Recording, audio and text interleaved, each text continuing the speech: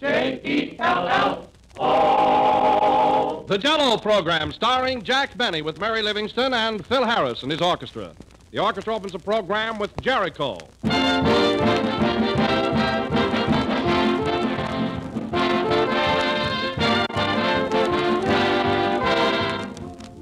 Tomorrow is the first day of summer, the season for light, refreshing meals.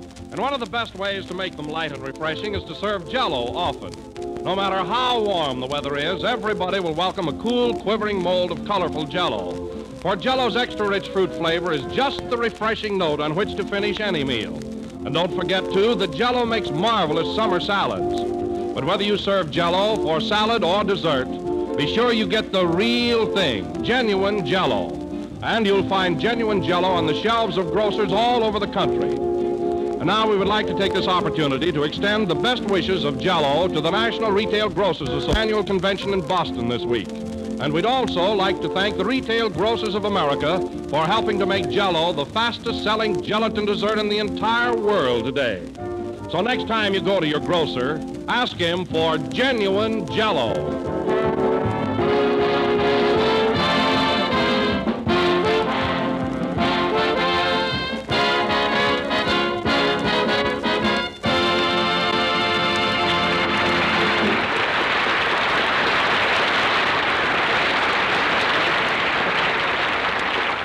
That was Jericho, played by the orchestra. And now, ladies and gentlemen, this being Father's Day, we bring you Jack Benny.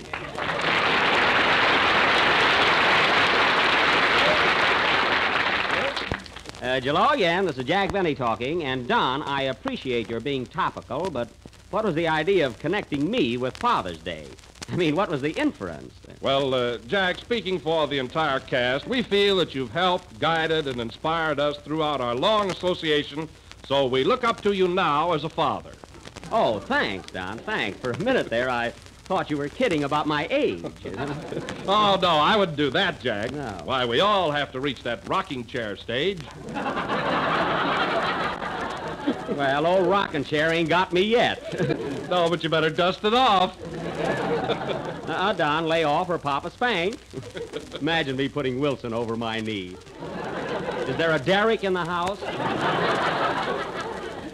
Anyway, Don, it was sweet of you all to regard me as a father on this day. Ah, here comes one of my children now. Hello, Mary. Hello, Daddy, and I don't mean sugar.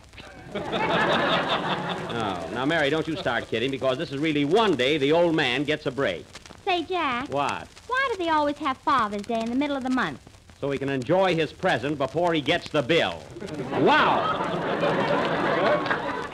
By the way, what did you send your father this year? A check. You know me, Mary. A nice, fat check.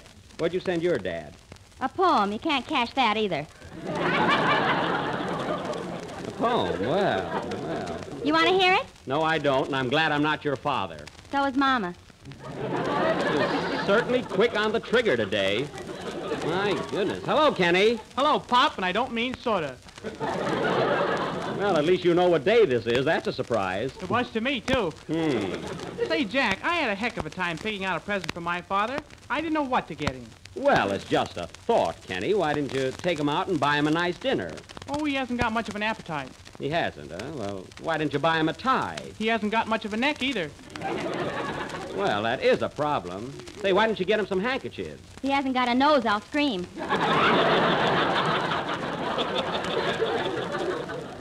Gee, I don't know what to get. Well, give him a sleeping powder, and when he wakes up, it'll be tomorrow. You know, Jack, I don't want to brag, but I think I sent my dad a real novelty. You did? What was it, Don? Said he, falling into the trap. Well, I shopped around until I found half a dozen neckties, each one corresponding in color to a different flavor of Jell-O. Oh. You know, strawberry, raspberry, cherry, orange, lemon, and lime. Oh, yes, there's nothing like a lemon necktie. Oh, nothing. Oh, wasn't that clever of me? Yes, but Don, don't you ever think of anything besides Jell-O? Well, I think of my wife. I bet she's a strawberry blonde. Mary, that's not nice. Oh, hello, Phil. Hello, Jack, and I don't mean what you owe me. Say, what is this, anyway? Jack, did you see my act at the Paramount Theater this week? Why, sure, Phil, and you're doing a swell job. I was there Thursday night with Mary. We went Thursday afternoon. Oh, that's right, Thursday afternoon. It's cheaper then. Quiet. But I want to tell you, Phil, you're certainly doing great business, considering the hot weather. Oh, yes, the house has jammed every performance. And you know, Phil, I like the way they advertise your act in front of the theater. What does it say? 20 degrees cooler inside. Oh. Well, I don't see how you boys can play such hot music in such a cool place. We got an oil stove in the tuba. Why don't you put long underwear on the piano? I'm wearing that. Oh, excuse me. Hello? Yes. Speaking. Well, gee, that's great. What time? Oh, sure, I'll be right over. Goodbye. Well, fellas, you'll have to carry on without me. Why, what's the matter? I gotta go rush right over at the studio. They finally got to me, and they're shooting my big scene today. Well, congratulations. Good luck, Jack. I better get right over there. So long, fellas. So long. Oh, now, wait a minute, Jack. You got to hear my Father's Day poem first. But, Mary, this is important, too. They're waiting for me. Let him wait. Dear old father, Mary, I gotta how go. I love to sing your praise and to bring you fondest greetings on this day of days of days. Look, Mary, I've got... Neckties you get by the score, Oh. some are new and some are tore. Well, And cigars you get galore, eeny, meeny, miny, more. Mary, even if this was good, I have to go. This is the last verse. Oh, Happy New Year, dear old father. New Year? How'd that get in there? I don't know. Happy, happy, dear old father. When you're happy, I am too. So be happy, dear old pappy. Get up and do the Susie Q. Susie Q. Can I go now? One more verse. Oh, no. So long, fellas. He wouldn't say that, Longfellow. Sing, Kenny.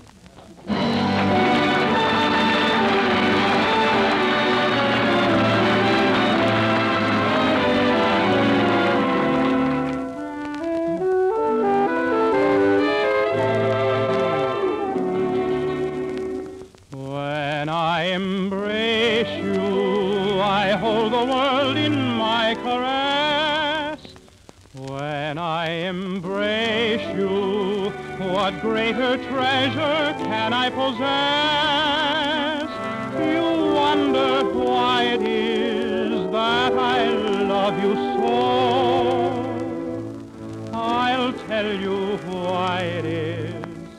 It's because I know that never in a million years could there be another you. I would shed a million tears if ever we were through.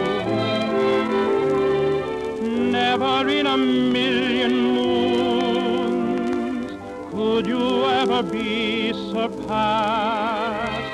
And darling, for a million Junes, this love of ours will last. There would be no world for me if ever we would part.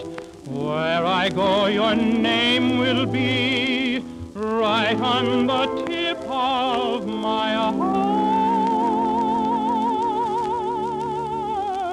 For only once in every lifetime, someone just like you appears. Is there any greater glory, any greater thrill? No, never in a million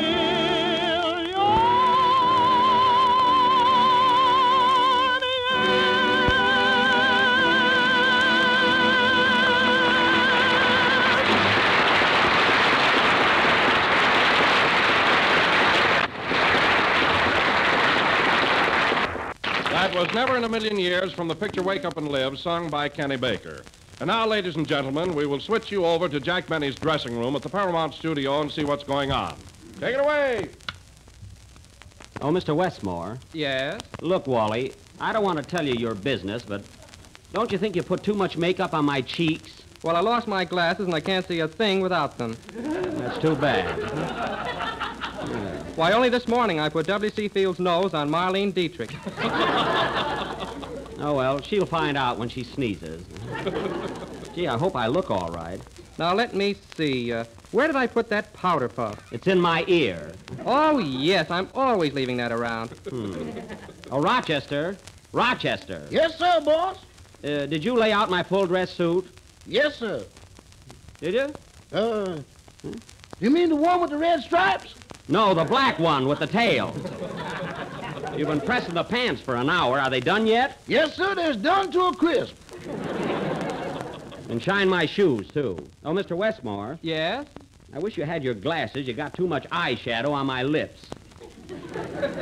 Who ever heard of blue lips? Don't worry, they'll photograph green. Green lips, that's fine. If I pucker them up, I'll look like an artichoke. Fine mess. Now, let me see. Where are my tweezers? Oh, yes, here they are. What are you going to do, pluck my eyebrows? No, just loosen them. Oh. Hold still now. She loves me. Ow. She loves me not. Ow. She loves me. Ow. Hey, is there any other way you can find out? Gee whiz, you think I had petals? Now, what's next?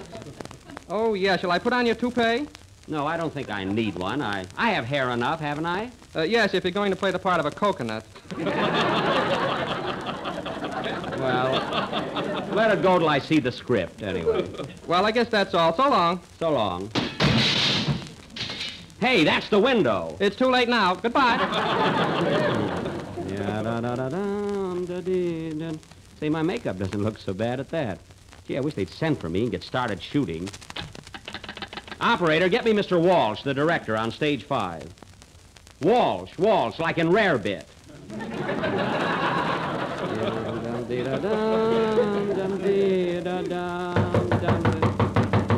Come in. Pardon me, Mr. Benny, but did I leave my tweezers hanging in your eyebrow? Just a minute, I'll look. Oh, yes, here they are. I thought it was an eclipse. Thanks.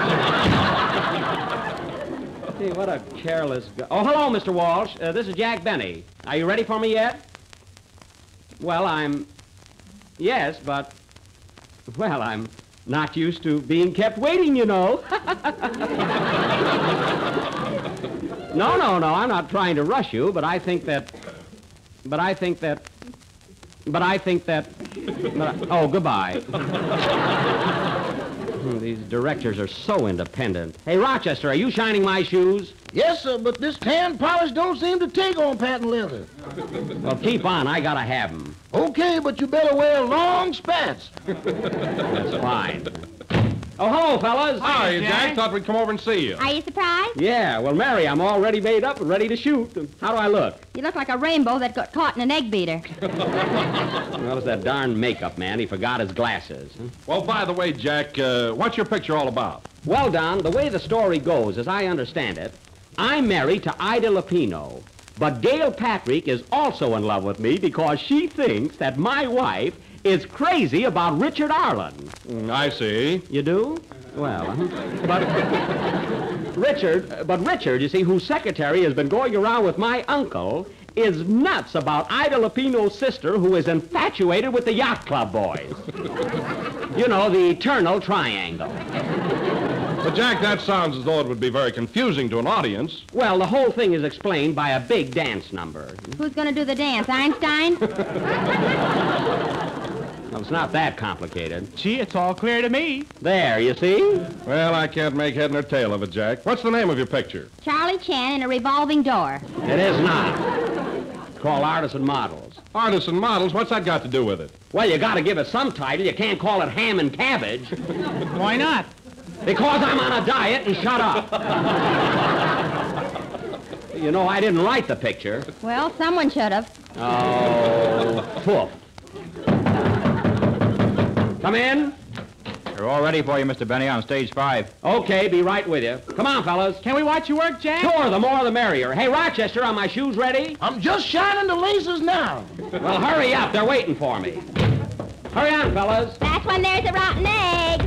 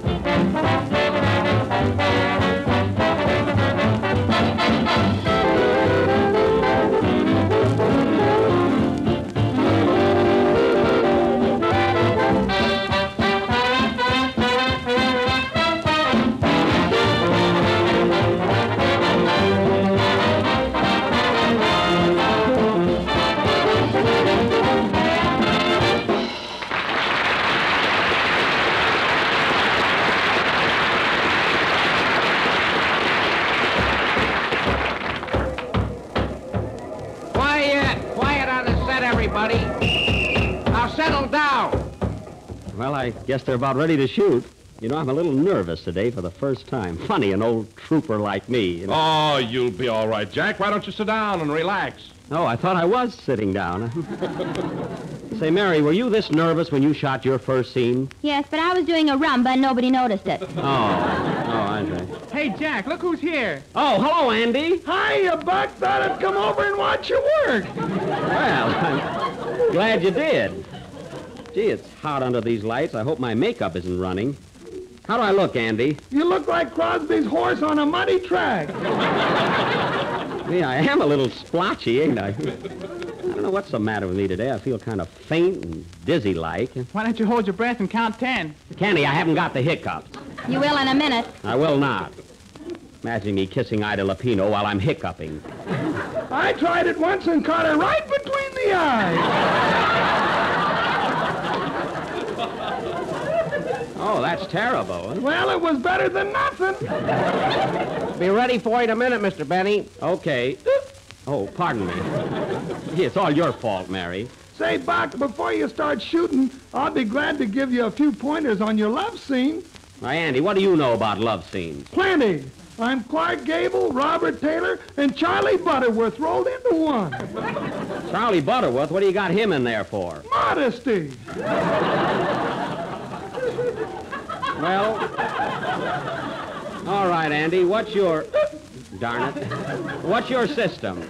Well, Buck, there's different ways of making a gal like you. Some fellows win 'em one way and some win 'em another. I got mine on bank night. Quiet.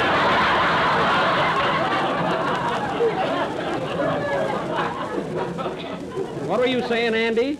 Well, if you want a gal to fall in love with you, you gotta treat her rough. Be hard-boiled. But, Andy, last week you told me you were always running out getting the girls sandwiches. What's rough about that? I put too much mustard on 'em, that's what.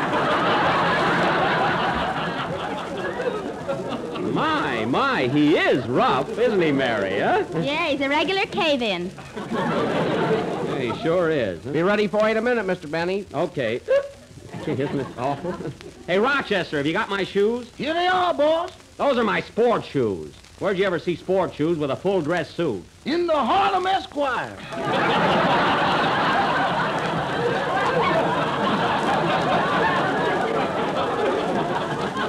Well, run over to my dressing room and get my plain black ones and hurry. Black coat, black shoes, black pants. Yeah. You was the most monotonous man I ever worked for. I'd fire him if he didn't have an iron-bound contract. Hey, Bill. Bill, is Jack Benny on the set? Oh, that's Raoul Walsh, my director. Here I am, Mr. Walsh. Gosh. Hello, Jack. Now, first I'll explain this scene to you, and then we'll have a good rehearsal. Swell. I hope you're not going to give me too much to do on my first day. Don't worry. No. Now, as the scene opens, we find your wife and her lover seated in the drawing room. I see. And you're in the same room, hiding in a barrel. In a barrel? What's a barrel doing in a drawing room? The roof leak. Go away. But look, Mr. Walsh, I'm sorry. Look, if I'm in the barrel all the time, I mean, how will the audience know it's me? Well, every now and then you can stick your nose out of the bunghole. Oh,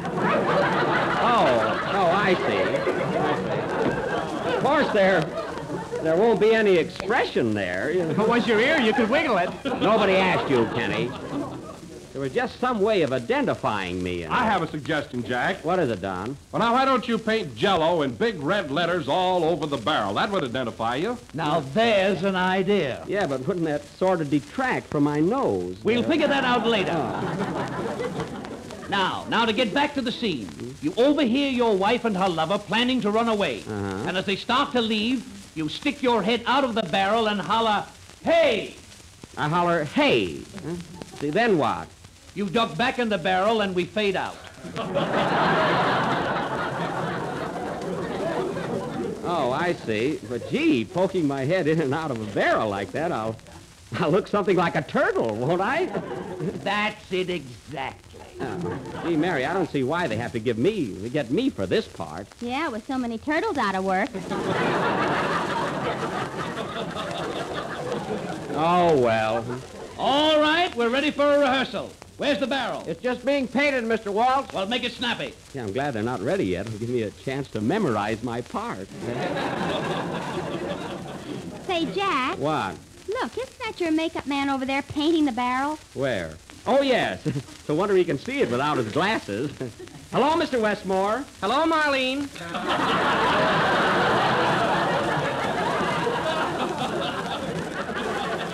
Marlene? We're all ready, Mr. Waltz. Good. Places, everybody. Right here, Mr. Waltz. I'm ready. Come on, Jack. Get in that barrel. Yes, sir. Gee, it isn't dry yet. Oh, well, my hands won't show. Mary, I'm in the barrel. Gee, it's lonesome in here. What do you want, a floor show? Now, this is a rehearsal. Remember, Jack, you hear them talk, and when they start to leave, stick out your head and holler, hey! Hey, I got it now. Quiet, everybody. Action! Oh, darling, how much longer must I wait? Don't you love me? Yes, dearest. But what can I do about Gerald, my husband? That's me, folks. Quiet and pull in your head. Oh, I'm sorry, Mr. Walsh. Continue. Oh, you never cared for him? Are you going to give up our one chance for happiness? No. No. Then fly with me tonight. Come, let us away. Yes, my sweet. Away. Hey there!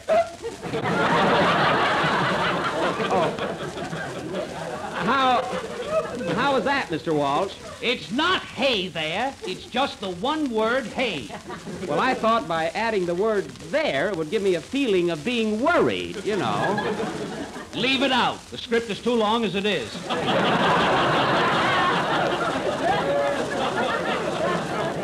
Well, you're the boss. You're the boss. Let's try it again.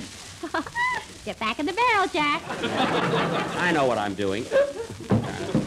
Wish they'd take these nails out of here. One more rehearsal. Places, everybody, and make it a good one. Action. Oh, darling, how much longer must I wait? Don't you love me? Yes, dearest. But what can I do about Gerald, my husband? Darn it. Oh, you never cared for him? Are you going to give up our one chance for happiness? No. No. Then fly with me tonight. Come, let us away. Yes, my sweet. Away. Yes, my sweet. Away. I forgot my line. Isn't that awful? It certainly is. Yeah, I'm sorry about that, Mr. Walsh, but it's hard to remember two things at once. I mean, I have to say hey and stick my head out of the barrel at the same time. Well, I'll make it easy for you, Jack. Just say hey and don't stick your head out of the barrel. Oh, no! I'll get it next time. Just happens to be one of those words that gets you, you know? Oh, Jack, hay isn't such a hard word to remember. Just think of what a horse eats. What a horse eats. Hey, say, that'll help. All right, Mr. Walsh, here I go again. Gee, I wish they'd put a door in this thing. All right, now. Ready, everybody? This is a picture. Light 'em up. Camera. We're turning. Action. Oh, darling, how much longer must I wait? Don't you love me? Yes, dearest. But what can I do about Gerald, my husband? Oh, you never cared for him? Are you going to give up our one chance for happiness? No. No. Then fly with me tonight. Come, let us away. Yes, my sweet. Away. Oats!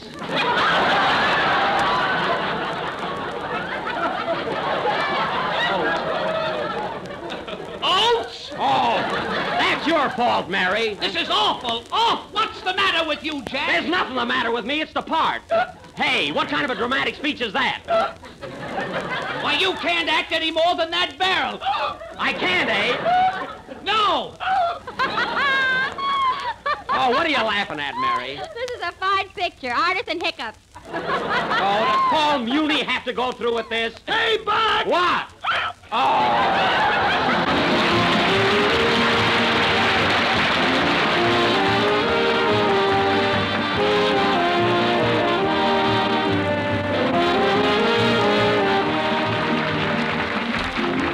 Ice cream is a great favorite with everybody, and here's how to make the grandest ice cream anybody ever tasted. Make it with Jell-O ice cream powder, a wonderful new product that makes rich, creamy ice cream quickly and inexpensively. Why, actually, with Jell-O ice cream powder, you use less cream and you get more ice cream. And you make it right in the freezing trays of your refrigerator. Or you can use a hand freezer and get the same delicious results. Just combine Jell-O ice cream powder, some milk, some cream and sugar, and soon you'll have a quart and a half of velvety, rich, mellow ice cream. A quart and a half of iced cream. Because Jell-O ice cream powder makes twice as much ice cream as most other such products you can buy. Jell-O ice cream powder comes in 5 flavors: chocolate, vanilla, strawberry, lemon, and maple. There's unflavored, too, so that you can make any other flavor you prefer. Serve ice cream made this new modern way with Jell-O ice cream powder soon. Ask your grocer tomorrow for Jell-O ice cream powder.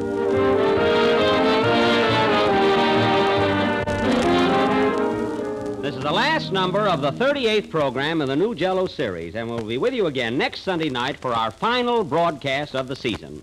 I'd like to announce that the part of the director was played by my good friend Robert Emmett Keene. And now, ladies and gentlemen, as a little surprise, I'd like to introduce another very dear friend of mine who happens to be up here tonight. A personality whom I know you will be glad to hear is returning to the air in his original role of Captain Henry of the Maxwell House Showboat. Ladies and gentlemen, Charlie Winninger.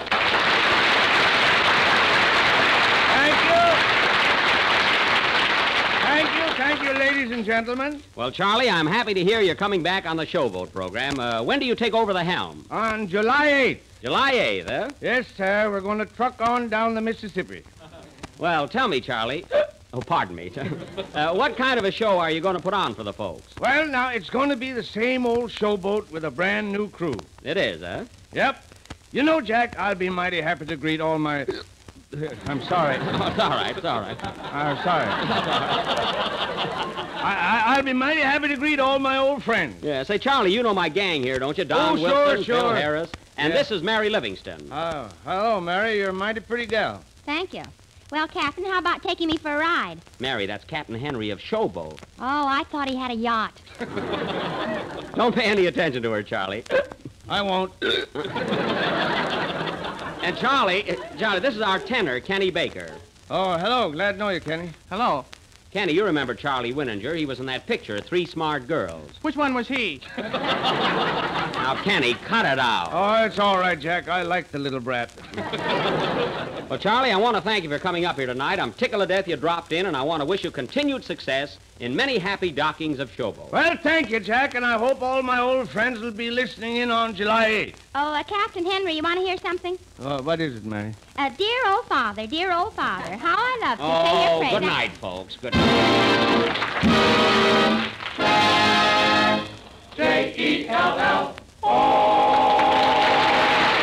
Look for the new Showboat program with Charles Winninger's Captain Henry, with the comedy of Jack Haley, the singing of Nadine Connor, Thomas Thomas, and Virginia Verrill, with Warren Hull and the music of Meredith Wilson. Remember the date, July 8th. The Jell-O program comes to you from Hollywood over the Red Network of the National Broadcasting Company.